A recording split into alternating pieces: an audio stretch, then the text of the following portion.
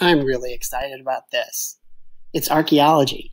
If you've ever seen an Indiana Jones movie or are fascinated by ancient structures like the pyramids, this is going to be a great project for you.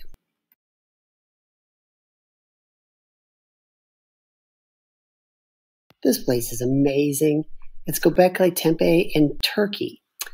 This is amazing because it is 6,000 years older than Stonehenge. 7,000 years older than the pyramids of Egypt. This is an amazing place to start. There's other things that are super cool about this too. Without giving too much away, there's just mind-blowing things about it. They have carvings on these columns there, and the carvings are of animals. And from what we knew before, we didn't think some of these animals really existed in that area. And if you look here, looks like it's a carving of an alligator or a crocodile, which would not have been native to Turkey. I'll keep this simple. We'll elaborate on the next slide, but we want to know what this is, when it was built, who built it, where is it, why did they build it, and how did they build it? Hi, we've talked about Bloom's taxonomy before, and basically it's about critical thinking and improving the quality of your report. Because the basic level, the bottom level, is when you take information from Google and you slap it on a slide and present it as information. That's the lowest level. The second level is a little bit better. You might use multiple sources to make sure your answers are reliable and include a little bit more detail.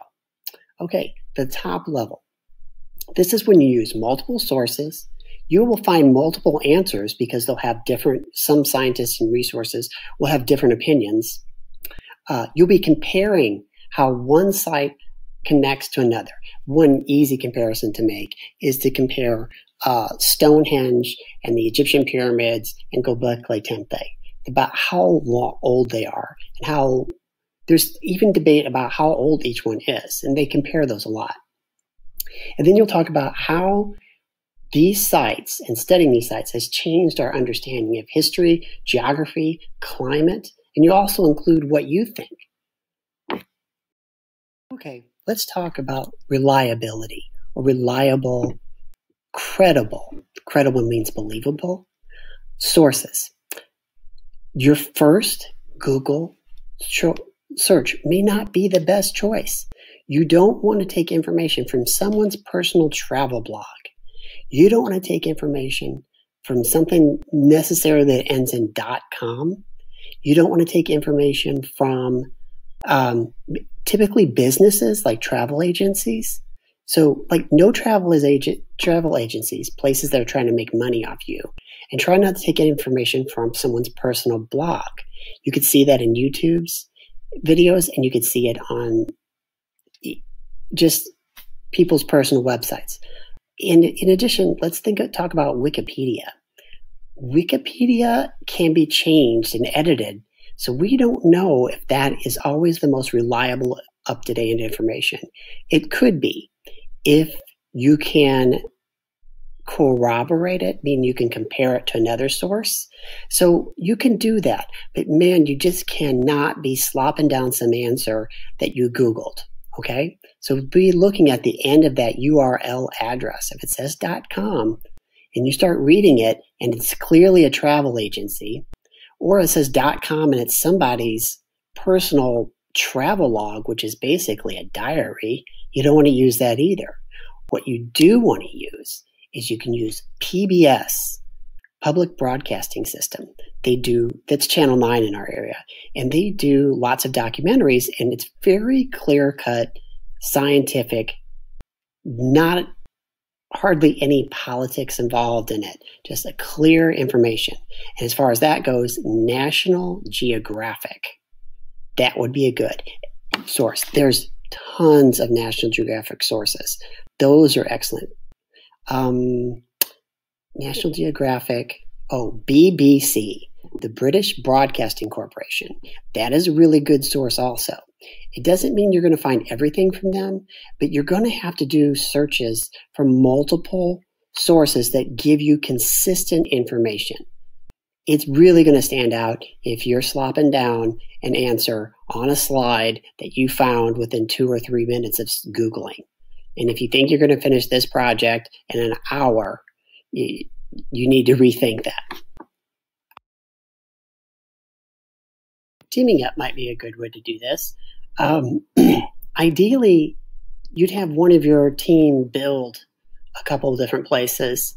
And it's kind of like the way Jackson and Josh and Max and Aiden built the Aztec and Mayan pyramids. And then their friends had information on PowerPoint slides. And then the person in charge of SketchUp would pop those in. Now that would be outstanding.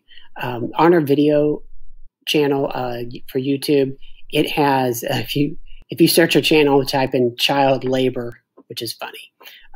Jackson and Josh's Aztec Maya project pops up, and it's just exceptionally good. It took a really long time, but there was just 2 of them.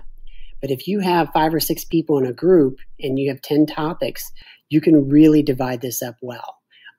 If you have someone like Gavin, Gavin can start cranking out this stuff and drawing it, and the rest of you can make a PowerPoint slide and pop those in.